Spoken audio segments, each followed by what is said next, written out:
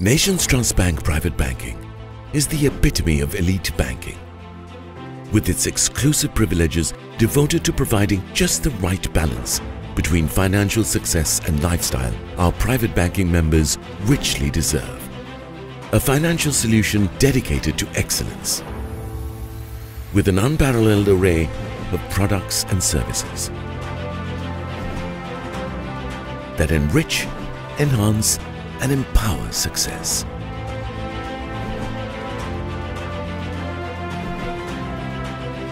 A financial solution focused on wealth creation, lifestyle, and the establishment of legacy. A legacy of priority, a legacy of abundance, a legacy much desired. Creating a legacy that's timeless. We thank our corporate partners for the lecture series, the Nation Trust Bank, who've been supporting the series for the last 6 years.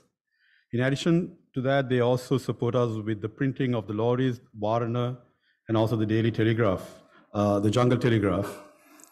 The lorries, the past issues, all scanned and available on the website.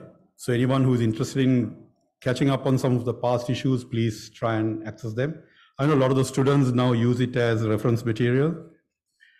The Society's 129th annual general meeting would be held on the 27th.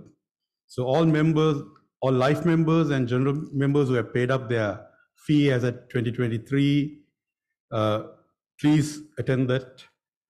It's at 5 p.m. at Hector Bigadua Auditorium. It's also available on Zoom for members who are joining us from outstation and overseas. So if you have any of your friends who are living overseas who are members, please let us know. We'll send them the Zoom link. Unfortunately, it will not be published on any of the public platforms.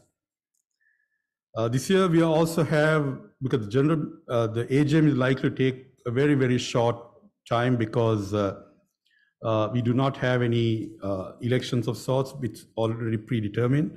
So the AGM, the post-AGM, we're having a gathering.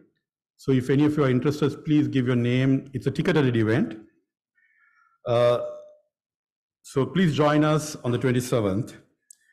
The field trips has gained a lot of popularity. We've been enjoying some luxury outings in the last 4 or 5 months. The calendar has been published on all our platforms. Please do check it out, and would like to have some of the young members also joining in. Yeah. We invite non-members. Any of you are here, please join the society. Membership forms are available, or you could join online. And if you are into writing scientific articles, please contribute to the lorries. The next issue is being planned at the moment. I was talking to some of the people who just went on the last trip. That might be an interesting contribution as well, Sri, so you can write something about the trip. Udavalave and Yala bungalows are renovated, and as you know, both of them are in fantastic location. Please do use them. Some exciting things happening around the Yala bungalow. I will not go into details here and cause a traffic jam there. Follow us on our social media platforms and please join us. Some of the issues that we've been facing in the recent past, most of you would have read it either in the newspapers or followed us in some of our pages. One was the crazy idea of trying to export our top macaques from here. Thanks to, depth of knowledge through Professor Ditus, we've been able to now go into a legal battle.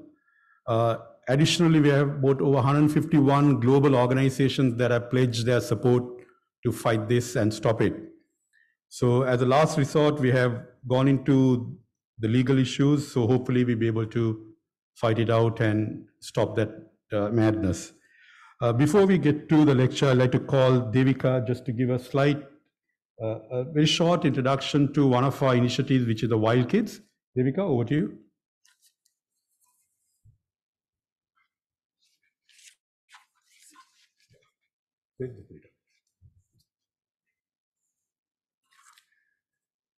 Yeah, good evening, everyone. Thank you, Spencer, for the introduction.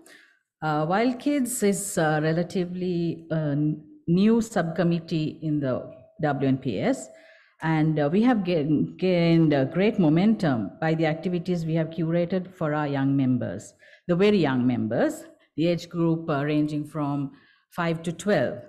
And, well, I would like to have slides.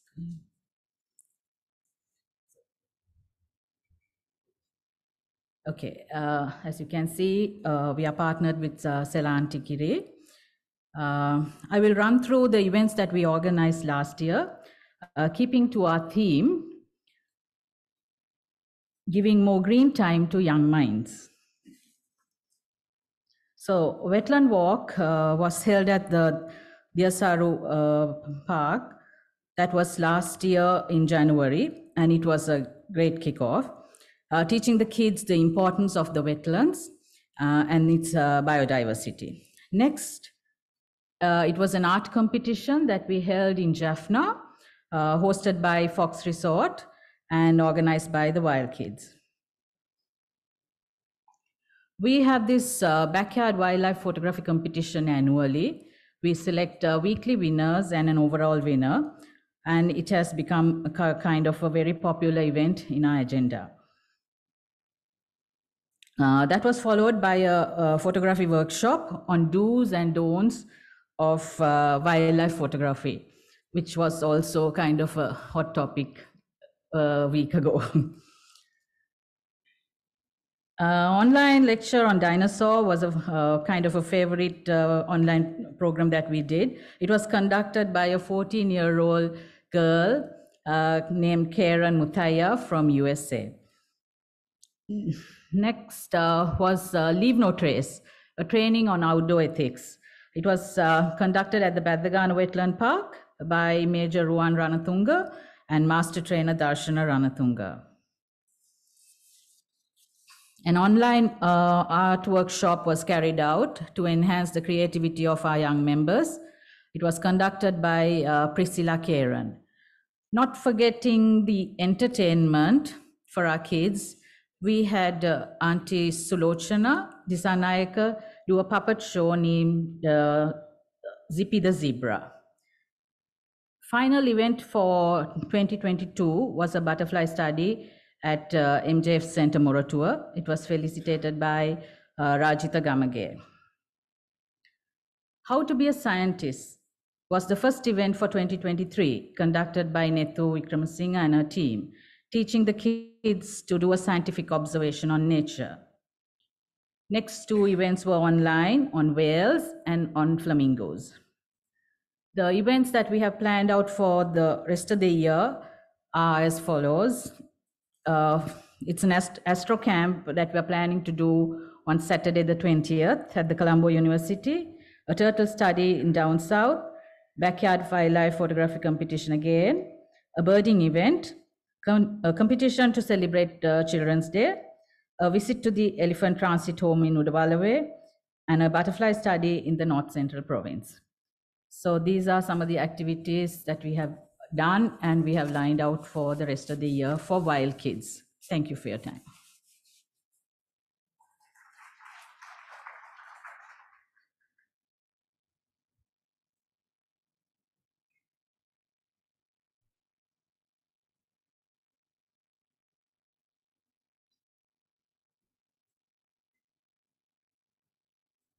May I call upon Professor Sampath to introduce our guest speaker today.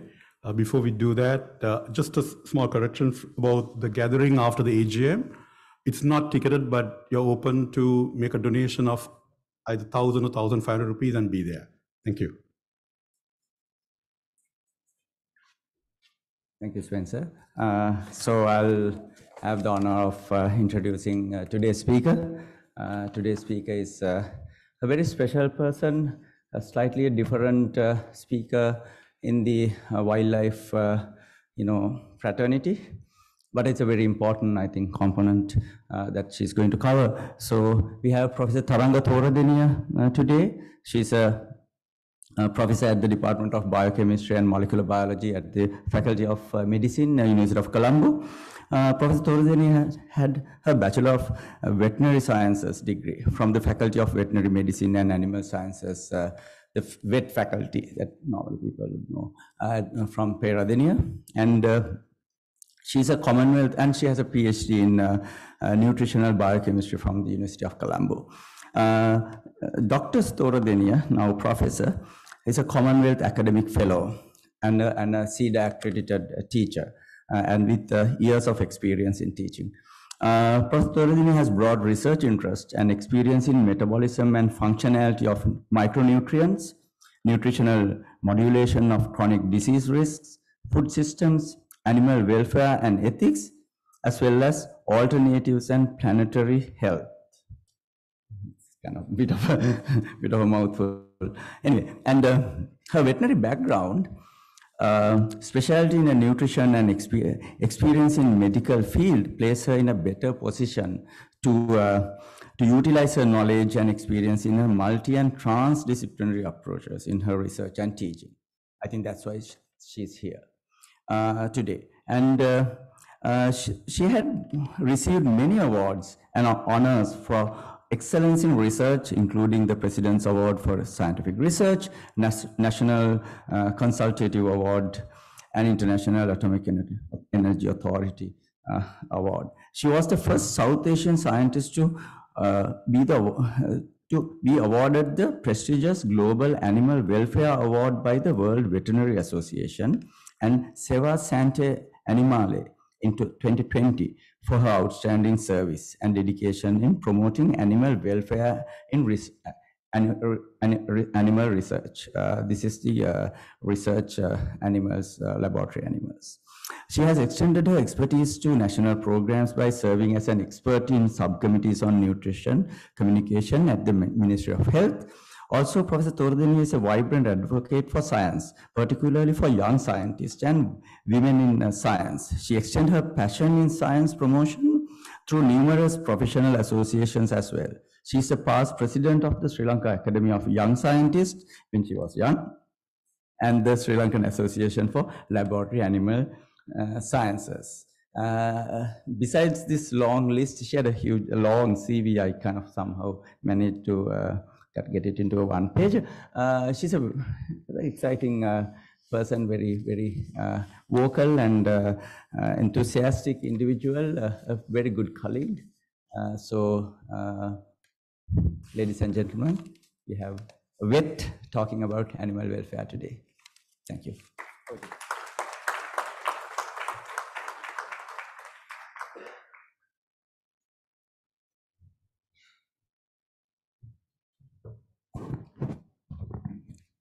Thank you, Sampath, for those kind words.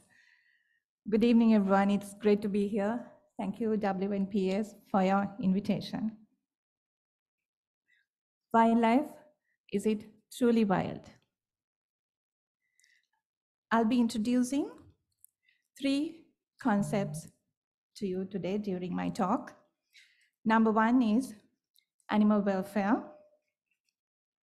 We love animals and we think they love us, but we do not feel enough for them. Number 2, Anthropocene. Wildlife is not truly wild in this present time, known as Anthropocene. Number 3, planetary health, a solution through a novel planetary health approach and a paradigm shift.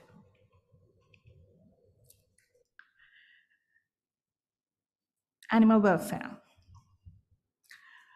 If I ask what this animal is, you would tell me that it is a lab rat. I will tell you that it's a wild animal.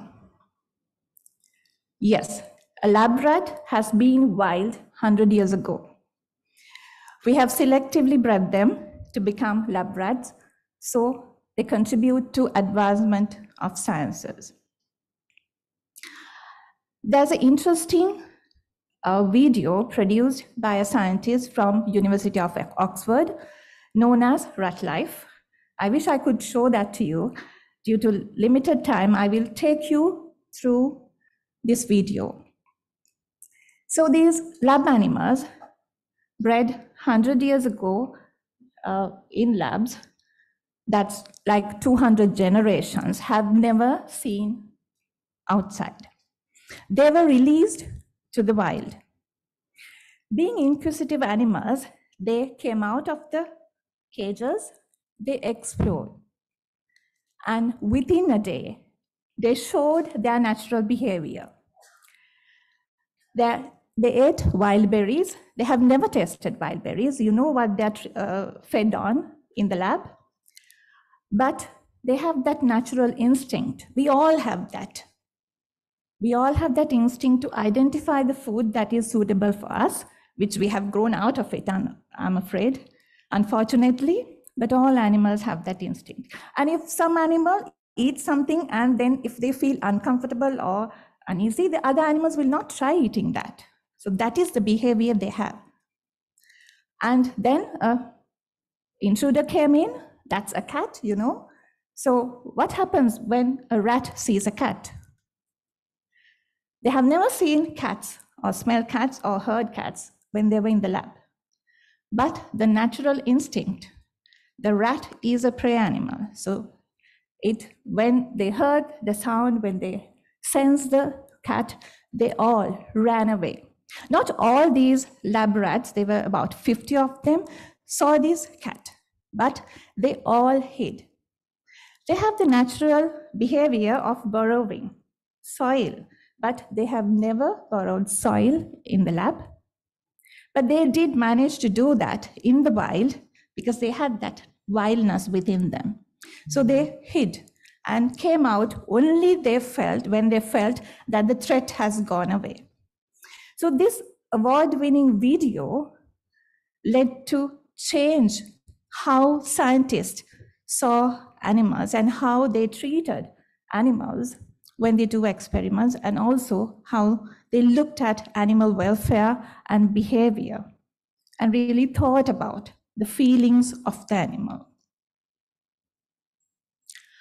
I would ask you now, do you think these animals feel?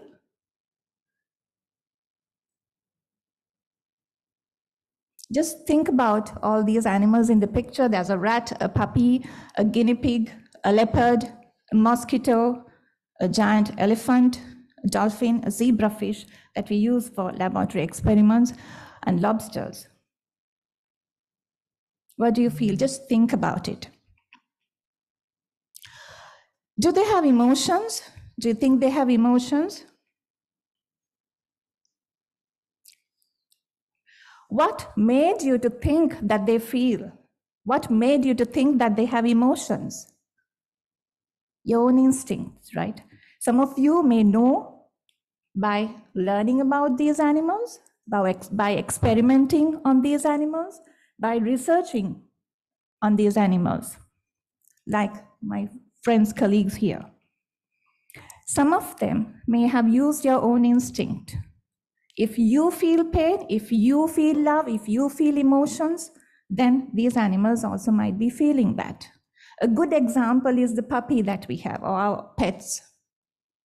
We know that they feel love, emotions, and experiments have shown that. Owners have left dogs in a room where there was food, but the owner told the dogs not to eat the food. When the owner came back, some of the dogs have eaten the food. Some of them have not. And when parameters were assessed to see what the dogs have been feeling, they showed guilt. The parameters reflecting guilt were seen in these dogs. So they were feeling guilty for eating the food that was prohibited. Experiments have been done in all these animals to identify whether they feel emotions and feelings. And the lobster, for example, is known to have a very complex nervous system. And how they think about hierarchy is similar to how we think about hierarchy. But what do we do with them? We eat them. Animals do feel pain. These experimental rats, as soon as they hear the meow, what happens to the relaxed animal who's chilled, whose parameters are normal.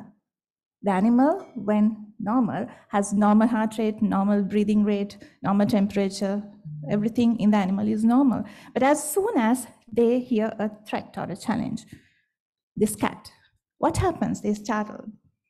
What happened to their heart rate? That increases. Their temperature increases. They get ready to flight or fight. What do the animals do? As shown in that video, they run away. But if they do not have the opportunity to do that, what happened to them?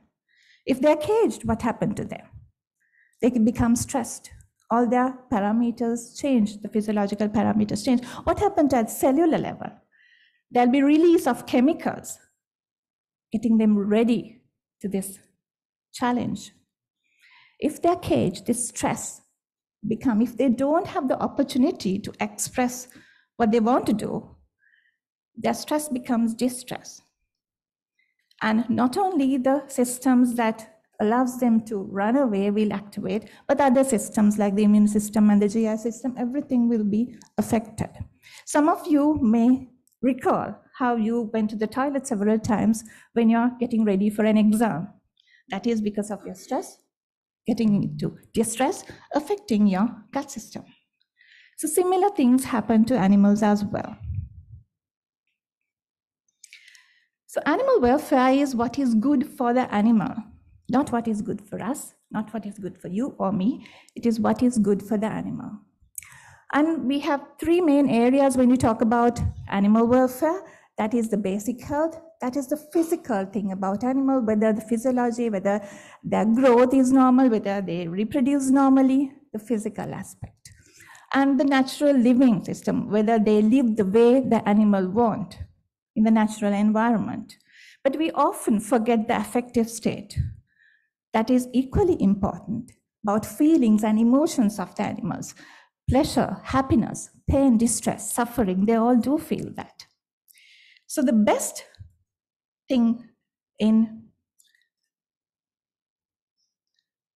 when assessing welfare is to assess all of these things together to see whether their welfare needs are met. So this happens in all animals. This picture may not be very clear to you, but it shows that the long, very common queues in national parks, and there's a leopard trying to approach the vehicles that are queued. What do you think this animal is feeling? What do we feel? We like it because we can take pictures, we can see the animal close to us. It's good for us sometimes. But what is good for us may not be good for the animal. Do you think that the animal's heart rate is changing? The animal's emotions are changing?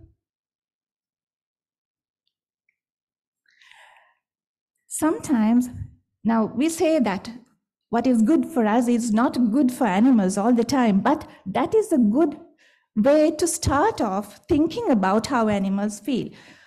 What we feel, we can relate to what animals feel. A nice picture. A cub is playing with the mom. That's their wild behavior, natural behavior. The next moment, the cub spots that somebody is watching. Related to you playing with your kid. Do you think your kid will like if somebody is watching them all the time when they're playing? Do you like it?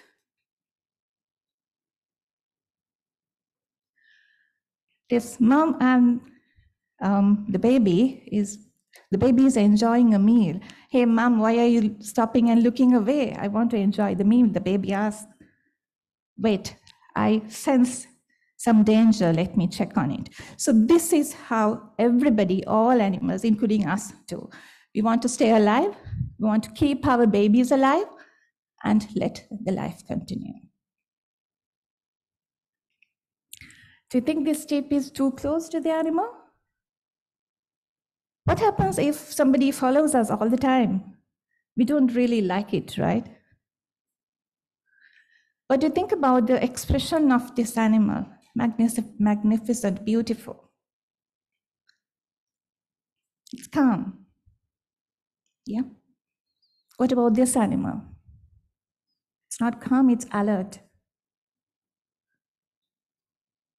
What about this animal? Feeling quite depressed for a king, right? So this animal was sedated in a zoo in Indonesia for us to take selfies. When we focus on animal welfare, I would say there's no set framework for animal welfare. There have been different frameworks proposed. And we generally go by a few principles. I would like to say that these are common ones that we can focus on when we talk about animal welfare. We can see whether they are feeling hungry. Are they hungry? Are they thirsty? These are basic needs. Are they in discomfort? Are they at risk of pain, injury, or disease? Can they express their natural or the wild behavior? Are they in fear or distress? And when we do interventions to protect animals, we can have this as a key formula. Did the animal suffer? Let's say, for example, you want to do captive breeding to protect a species that is near extinct. You have to do interventions. Ask, did the animal suffer? Was the suffering necessary? And would a reasonably competent humane conservationist or scientist or in person tolerate this suffering?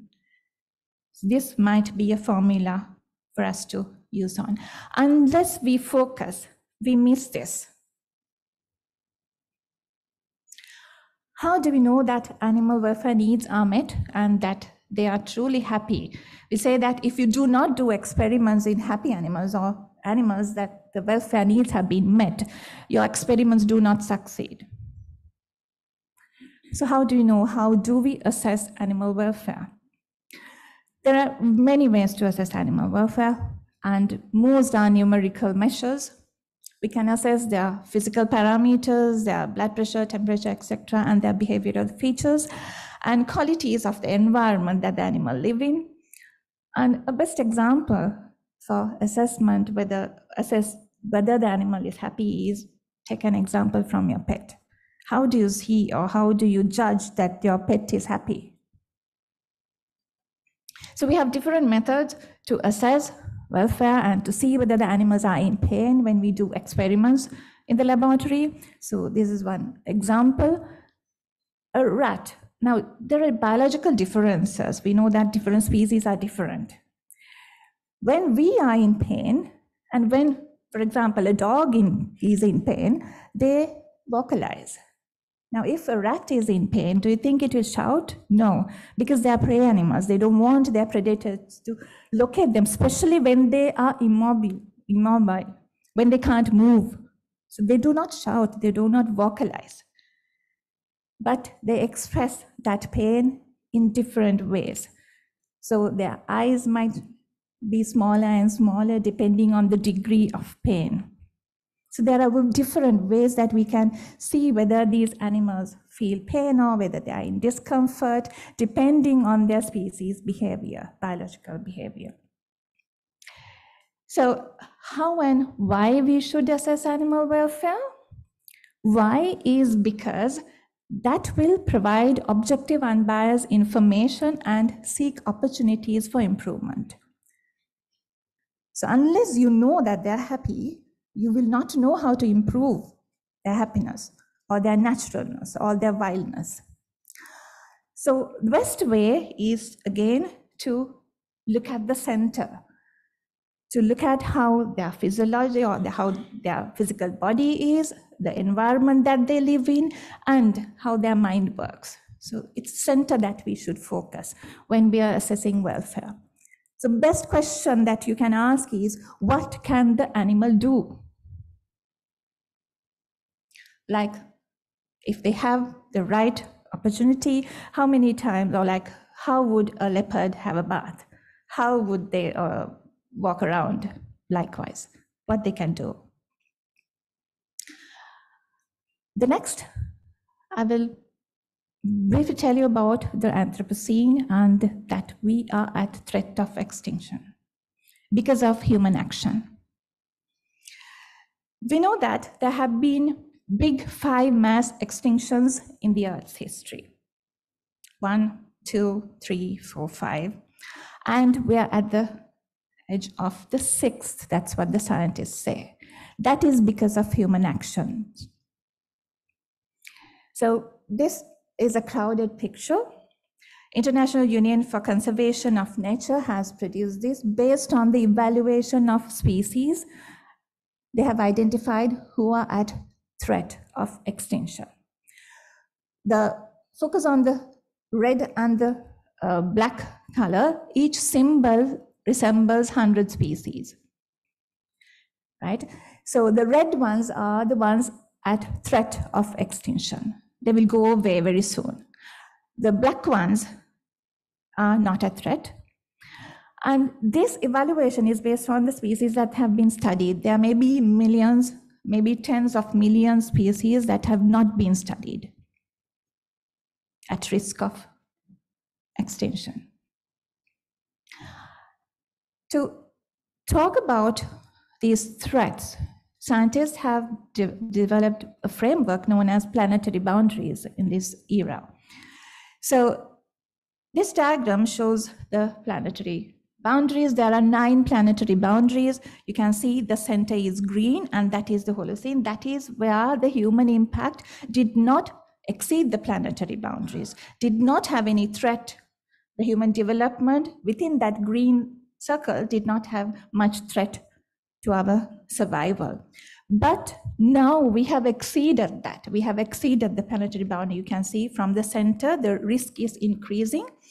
And we talk about climate change and ozone depletion, land system change, freshwater use, altered nitrogen and phosphorus flows coming from fertilizers, for example, ocean acidification, atmosphere aerosol loading, the air pollution, and novel entities that is coming from chemicals. It was not quantified, but in 2022 it was quantified and noted that it has fast exceeded the planetary boundary. And then we have this loss of biodiversity. That's what we are talking about, wildlife, biodiversity. So 5 out of 9 planetary boundaries have crossed the limit. That is because of human activity. And all these are linked to each other. The climate change is linked to biodiversity and water availability, the chemical use, all these are linked. It's like a cobweb, as you can see. One is dependent on the other. And the biodiversity and the extinction of species is also linked to this, because we know that for an ecosystem to sustain, all species are interlinked, they're related. So if one dot is one species, if that goes away, what happened to the links? They start breaking, they start falling apart. So that is how the biodiversity is being lost and how everything is being destroyed. I've listed a few factors that threatens wildlife. Human settlement expansion, we all know, restricting mobility of animals and triggering conflict between humans and animals, plastics and waste, domestication, animal husbandry. There may be more animals reared for human use than all the species of wildlife. Climate change, we all know about it, and the impact of the climate change, pollution, and its impact, for example, on fertility rates of animals. Stress from many other human activities, and killing, for example, like trains, vehicles, and then as a source of meat, or any other thing, like to take the tusks. Why can't they wait till the animal dies to take the tusks? Look at these animals. Do you think they're hungry?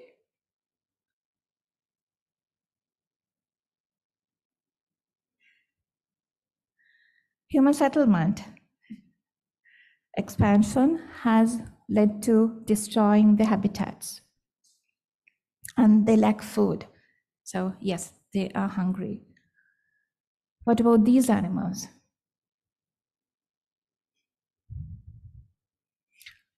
What can you say about the body conditions of these animals? Do they look hungry? Yes, they have been hungry, and that's why they're there. This is a junkyard where we dump our waste. And you may see more animals than in Uda Valley in these junkyards these days. These are our wild elephants. They're eating the junk. So in the waste, you know that there are lots of junk, the plastics, and even animal waste, things that are coming from slaughterhouses, etc., etc., etc. So these animals are in the wild. They eat there and then go to the wild. And you know, roughly an elephant would pass about 100 kilograms of dung a day, and that's like tons during a lifetime. So you see these dung accumulating in the wild. So this is a picture from the wild. You can see polythene in the dung, right? So we know that polythene and plastics do not degrade, and they can create microplastics. So what is the threat about microplastics? They are micro, right? We know that the dung is a good ecosystem, a micro ecosystem where other small creatures live, and those ecosystems support other ecosystems, and they help each other. What happens if microplastics are accumulating in this dung? What will happen to those creatures? There's ample evidence to say that microplastics enter the soil system, enter the food chain, and goes into oceans, kill animals, and it again enter to us through fish and the food chain. And through the ocean, it enters the aerosols, so it's in the air. So it's everywhere, and there have been measures, there have been research done to show that these microplastics or even nanoplastics are in our tissues, even in the brain, even in the fetus. And we do not know the consequences yet. But it's scary. And what other threats that it might have? We know in 1990s, there was a disease called mad cow disease in UK.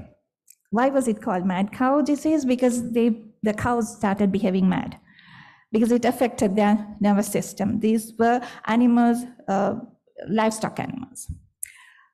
They are herbivores. They do not eat animals, but they were fed animals by humans. So they were fed on offals coming from small ruminants like goats, and they had an abnormal protein in them known as scabies prion. So the prion protein is in our brains, in normal brains. It helps various neurological functions in us and in animals.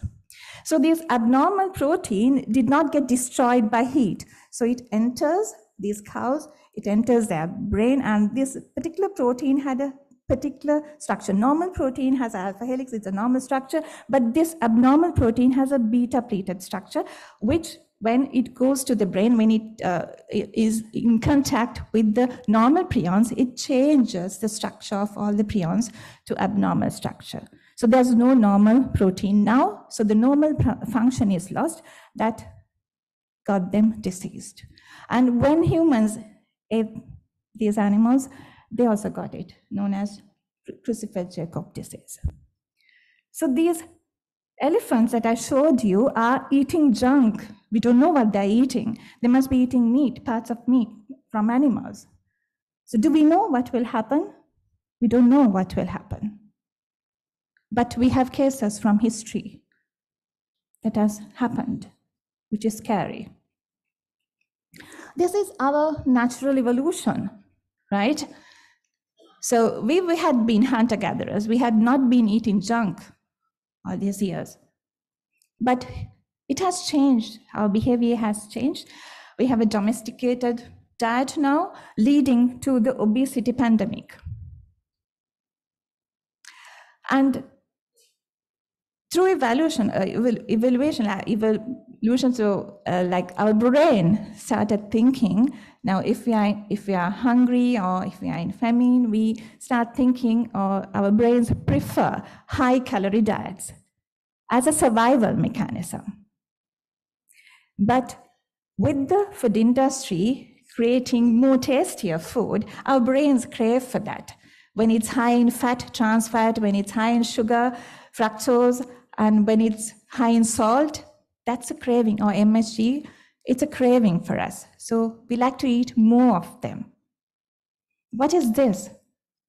This macaque grabbed this frizzy drink from my colleague's bag and opened it, started drinking it. Who taught it that?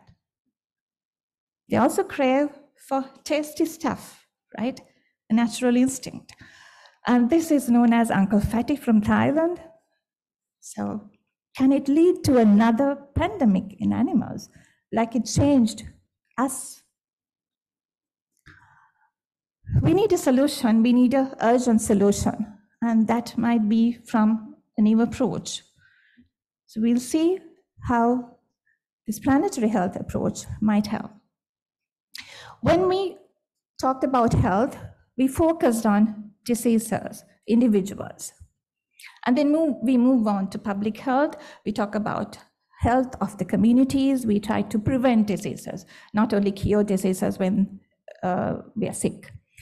But we realize that that is also not enough, because within hours, from one country, somebody can come here or go to another country and spread diseases. So we talked about global health. And it's not enough to talk about human health, because we know that we get diseases from animals as well, and animals also get diseases from us. So we talked about one health. Health of the animals, health of the planet, and then health of the plants, health of the humans and the plants. But then we realized that we are exceeding the planetary boundaries. So we cannot forget the entire planet. So we have to consider about the health of the entire planet if we want to be healthy.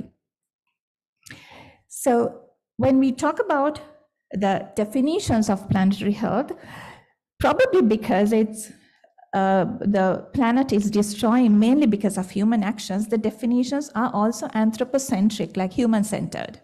We say we have to think about the planet and the survival of all systems within the planet for the survival of human beings or humanity. What about the other animals? So we expanded that definition to other animals, and we want to see how this approach can help and can protect all living beings and all living and non-living systems.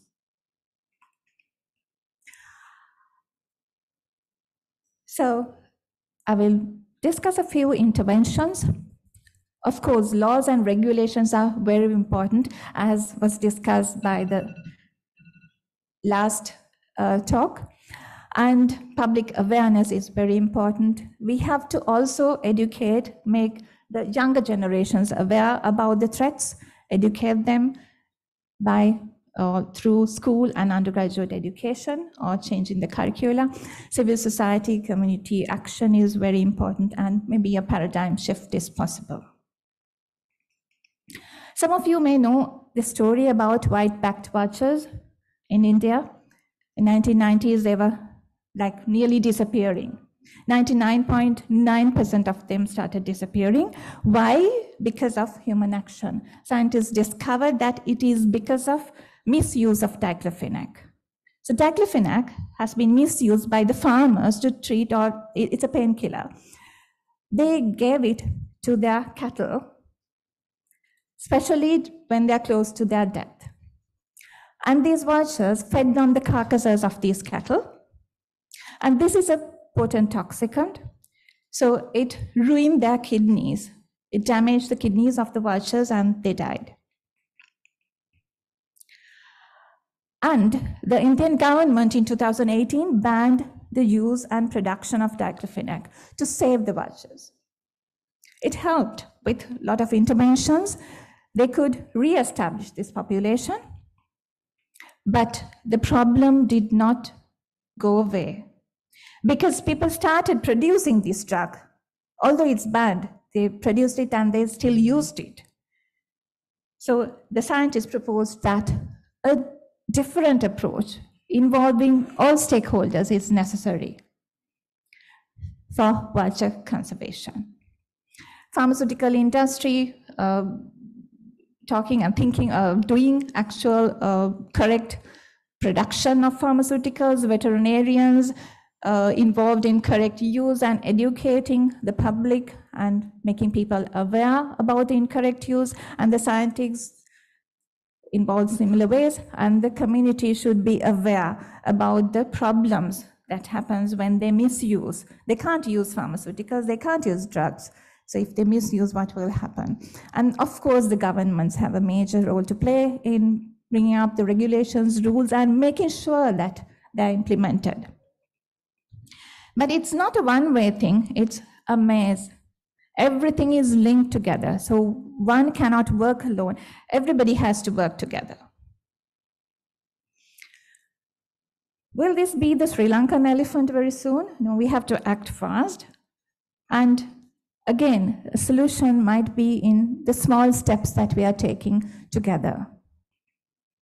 There's a huge problem of increasing waste. What's the reason for that?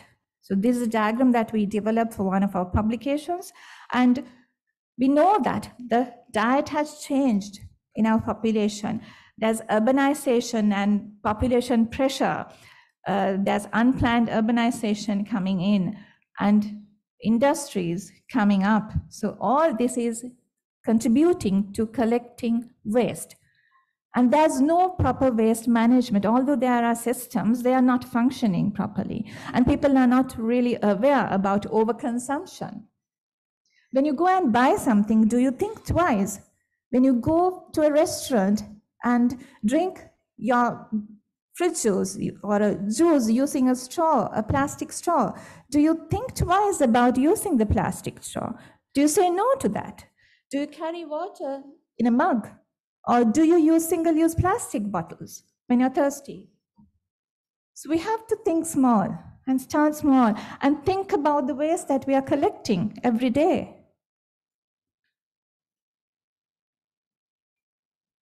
And all this is linked to biodiversity loss.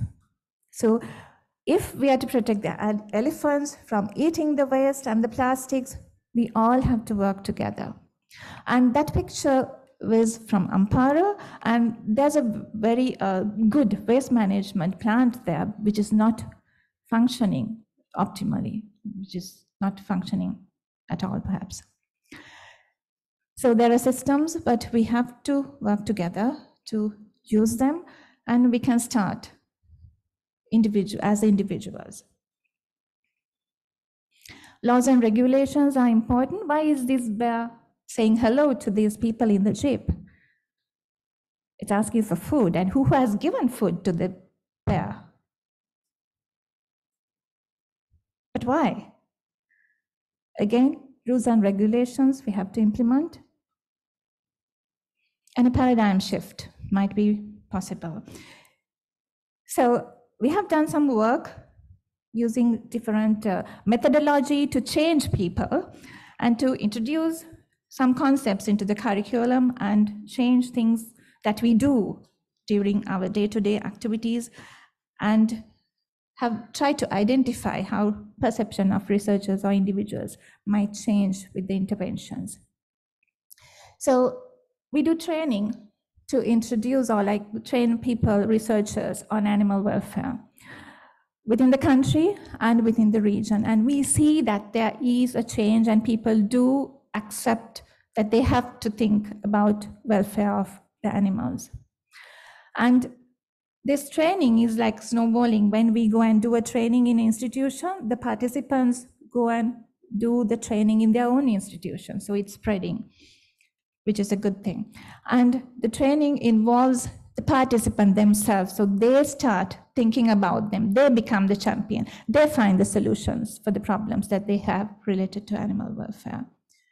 So it's their own thing. And We have some collaborative initiatives with professional associations. Sri Lanka Medical Association and Sri Lanka Veterinary Association did the first ever collaborative webinar on One Health, which was during the right time during the pandemic. And then Colombo Medical Congress, we started introducing planetary health, the planetary diet, and World Health Day introduced the planetary health concepts.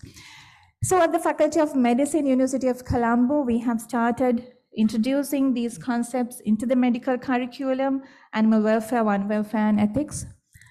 If you are good to animals, you are at your best with human beings.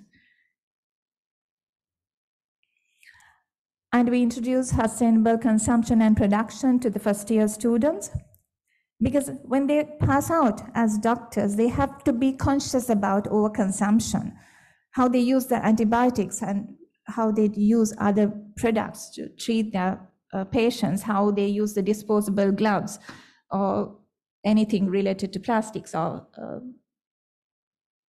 polythene. And as responsible citizens, they have to be conscious about what they do.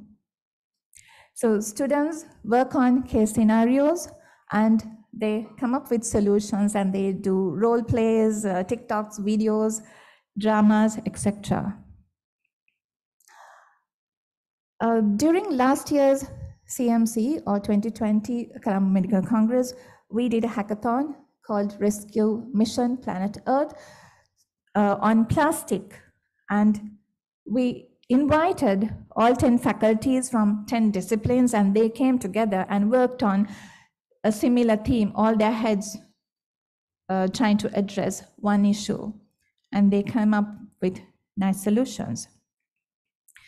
And we said no to plastic water bottles, introduced a glass water bottle, and all the decors were recyclable and plant-based, and no food waste was there in the Congress that we held, because we gave a packed lunch, which is healthy. We looked at the perception of people, and on top chart, you can see the perception of researchers outside Sri Lanka. We asked them about what they feel about the animal use, whether they think this particular animal use is always justified or never justified or sometimes justified. The orange is when it's always justified, and green is when they say it's never justified, and yellow is when they say it's sometimes justified. And the bottom left, my left, shows the researchers from Sri Lanka, what they think about these animal use, and the right side graph shows what the undergraduate medical students think of the animal use. So I'll focus on one thing, that is animal use in research. So outside Sri Lanka, about 50% think that it's always justified to use animals in research. In Sri Lanka, the researchers think about like 10%, over 10% researchers think it's always justified, because they are already in it.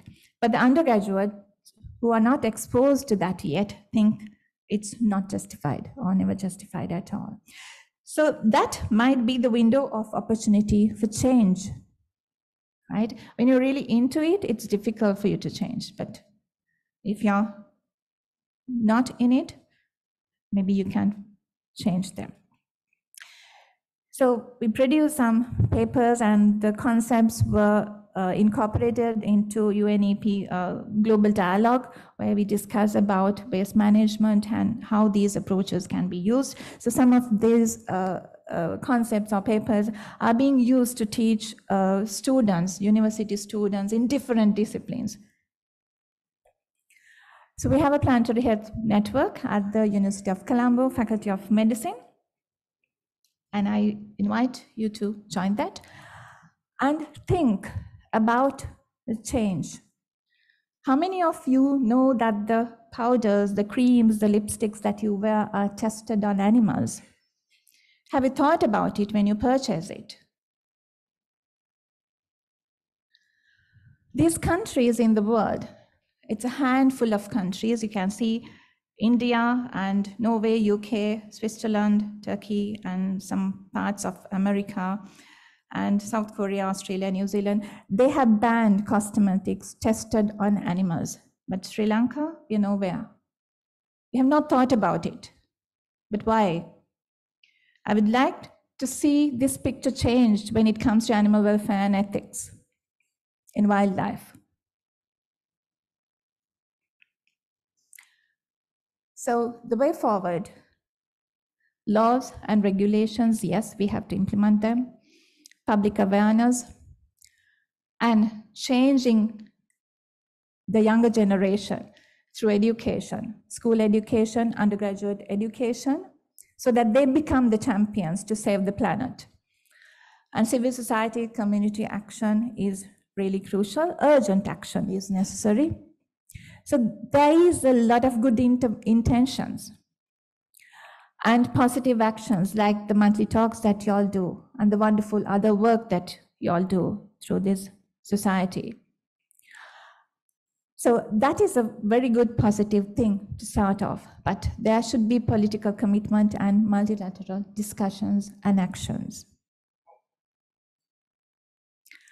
I thank my planetary health team from the Faculty of Medicine, University of Colombo, and the science collaborators, Prof. Sarojaa Singh, Dr. Vijaypal Singh, Prof. Rangi Kahalwathura, and Ranganath Kirindige and Spencer Manuel for the wonderful pictures they have provided. I've taken some of the pictures from the World Wide Web to build up my story. I have no conflict of interest. Thank you.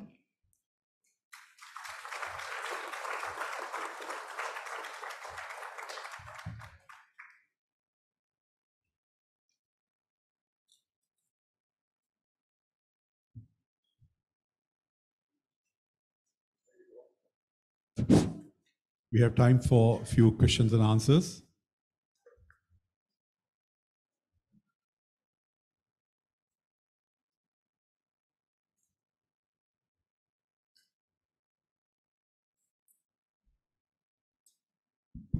Thank you for that wonderful lecture, but I have two questions. One is in Sri Lanka these experiments on animals happening?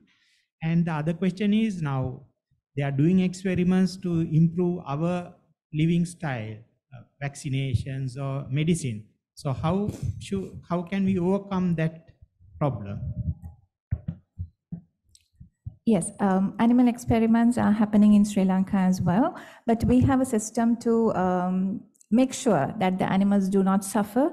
Every institution has an ethics review committee where they looked at the proposals, evaluate the proposals, and see whether the suffering that an animal would go through when the experiments are happening is justifiable, whether that pain is reasonable for the human benefit, because we would not have come over the pandemic, COVID-19, if vaccines were not produced, perhaps, and animals contributed a lot to that.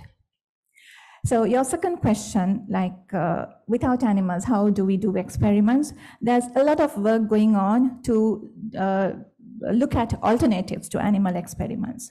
So if there are alternatives, like we have cell models, and we have computer-based simulations. So like before moving into even cell culture models, you can simulate and see whether it's doable, whether it's justifiable, and then move into cell cultures and then move into animal experiments. If you have enough evidence to show that there is potential to move into animal experiments, that it's beneficial, then only we move on to animal experiments. And there's a lot of work going on to find alternatives for animals. So there are successful stories, and it may not be possible very soon, but it will be possible.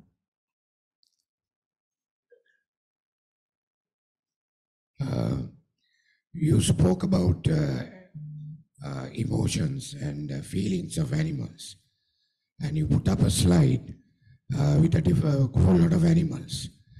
Now, my question is those emotions and feelings related to intelligence? You had one of the photographs was a mosquito, and the other one was an elephant. I don't know too much about mosquitoes except that they bite me, but I know a little bit about elephants. Two examples, Rambo on Udawalawe Park and Gamuno in the Yala Park. They have got used to coming and eating from people. Now that's a learned behavior, no doubt. But I feel that there is a certain element of feeling, a mischievousness in that. What are your thoughts? Yes, it is related to intelligence as well and learned behavior, as you say. And there are species differences. I also don't know about the mosquito, right? But some small animals, yes, they have studied and they have identified that their nervous system is somewhat similar to certain emotions or feelings that some other animals express. So there had been studies, there are studies going on. And also within a species, each individual is also different, as you say, as we are different. So the animals will also be different. Did I answer you? One more question there. Our government is mulling to export monkeys. What is your opinion regarding that? Yes, I think your society has taken action on that. So it's not clear what they are going to do with the animals. And you saw that like monkeys are so much similar to us. They have a lot of emotions and feelings similar to us. So it's not quite correct the way they are going to control the burden that the animals are having on humans. So that's my feeling. It's not a correct action is my feeling, but there's a lot of work going on. I think Prof is here, who's working on it, and your association. Solution, by the way, for that? I don't have a solution to suggest, but we have to get together and come up with a solution. And it should come from different areas, as I understand, not only from behavioral scientists or animal lovers. Everybody has to get together. I have a comment to follow up on this current discussion about export of monkeys and the use of animals in laboratory experiments. The Western countries and European countries and the Chinese, they use up 30 to 40,000 monkeys every year. These monkeys are killed for pharmaceutical and medical and biomedical experimentation. It has gotten so bad that some species, and most of these monkeys have actually come from other Southeast Asian countries, from Thailand, from Cambodia, and so forth. It's gotten so bad that these countries have clamped down and are preventing the export of their monkeys. The breeders are based in China, and they import monkeys from other countries, Cambodia, Thailand, what so forth. Because they're running short in those countries, they're now targeting Sri Lanka.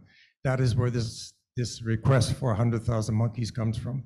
It's for breeding Sri Lankan monkeys for export to Western and European and other pharmaceutical laboratories. And what we can do about it? Well, I suppose we can put a stop to it. Thank you, Prof. Yes, in Sri Lanka, actually, we have some examples where monkeys have been used for some experiments, for example, malaria research. But then these animals were not killed afterwards, they had been rehabilitated. So it depends on the experiment that you do.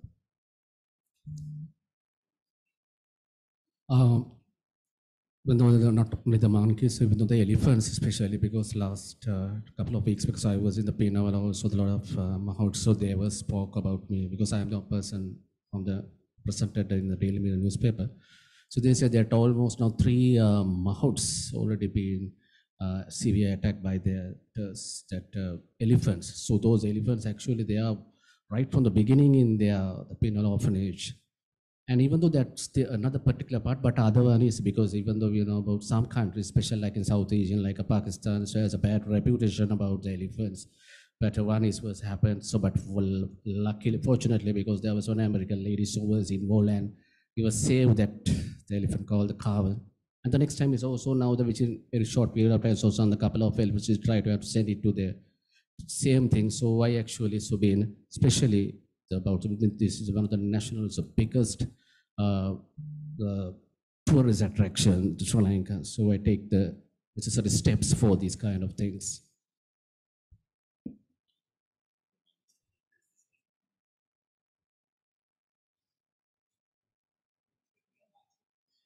I think it was more a statement than a question. Yeah.